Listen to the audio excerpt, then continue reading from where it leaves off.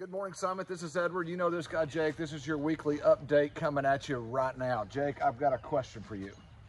Over the last few weeks, you've been trying to be more like Jesus. Yep. You quit ironing your shirts. Yep. Look at my shorts today. They're okay. What was that other thing you stopped Well, doing? I tried deodorant, not wearing deodorant. That only lasted for 2 days. Yeah, did Ashley put the kibosh on that? Yeah. Yeah. Okay. So what are you doing this week? I'm just curious. I've been thinking about it all morning. Have you? Thinking, yeah. Well, it's interesting you bring that up because you know what today is, don't you? What is it? Today is Thursday. Thursday is my favorite day of the week because you get to see me. No, because you and I work on Sundays. See, a lot of people don't realize this. We work Sunday through Thursday. We get Friday and Saturday off. So this is like my last work day of the week. This is like your Friday. I look forward to Thursdays. It's my favorite day of the week. And I woke up in a good mood this morning, joy in my heart. It reminded me of Psalm 30, all right, at the very end of Psalm 30, where he talks about, for his anger is short for a moment, but his favor is for a lifetime. Weeping may tarry for the night, but joy comes in the morning. And so I started thinking about this. And I'm glad you brought that up because I want to make a new commitment today. I want to be this joyful, not just on Thursdays, on every day of the week. And so I'm going to make a commitment, Crouch, that nothing and nobody is going to steal my joy. See, I wake up joyful, and then Ainsley starts complaining because her ponytail's not right. Boston's griping because we don't have any more bacon for breakfast. Not going to steal my joy. Tuesday mornings when you come in staff meeting all ornery and we got to get this done. Not going to steal my joy. Okay, that's my new commitment. Okay, I'm sorry to even Nobody's going to steal my joy from this point forward. Sorry I even opened that can of worms. I really thought he would have something simple for us, but obviously there's nothing simple about this guy. Hey, we do have, it's Fall Festival this Sunday. Can you believe that? No, it's not this Sunday. Is it not this Sunday? It's the 24th. 24th, gosh. This Sunday is the third Sunday of the month. Women Facing Cancer Together meets this Sunday after church. You need to be connected with Sherry Sims. And if you don't know Sherry, then you need to reach out to me and I will connect the two of you. If you're facing cancer, maybe you're in remission, but you want to be a part of this ministry, this ministering to women who are facing cancer.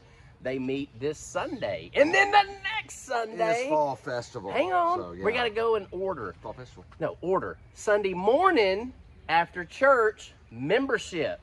The 24th, membership.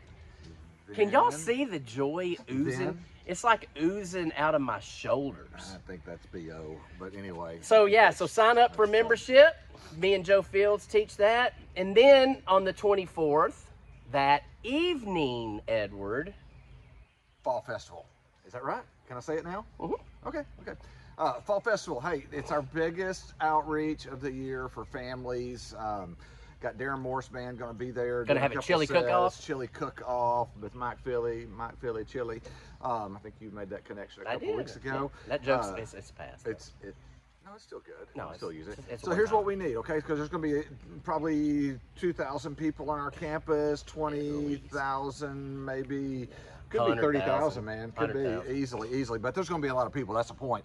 So we need a couple of things. One, we need you to sign up for booths. And you, if you have a booth that you want to set up on your own, that's great. But we actually have booths already. We just need people. We need volunteers to man the booths.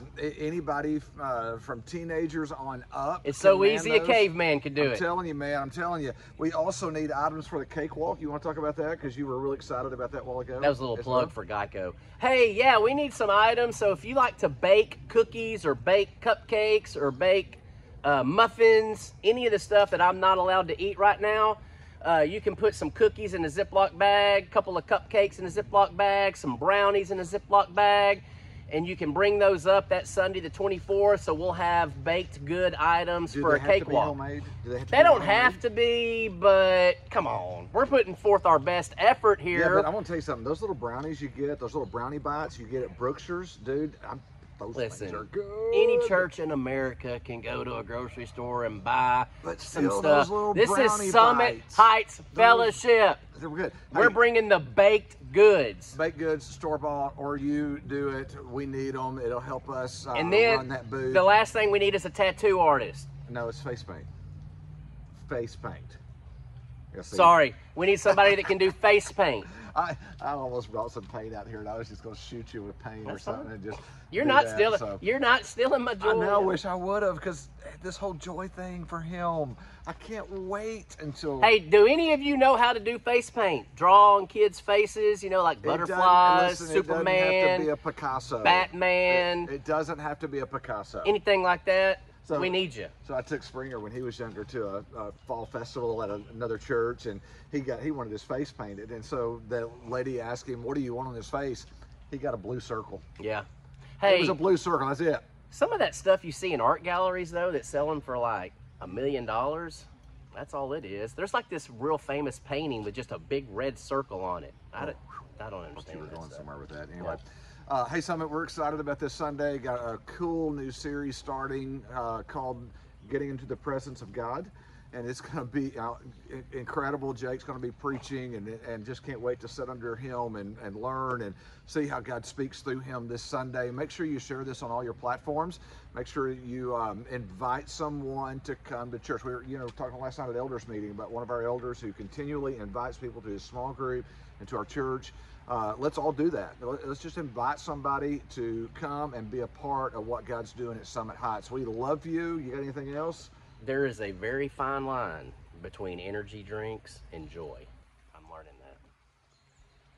We love you, Summit. Share this on your platforms. I'll see you Sunday morning at 10 a.m.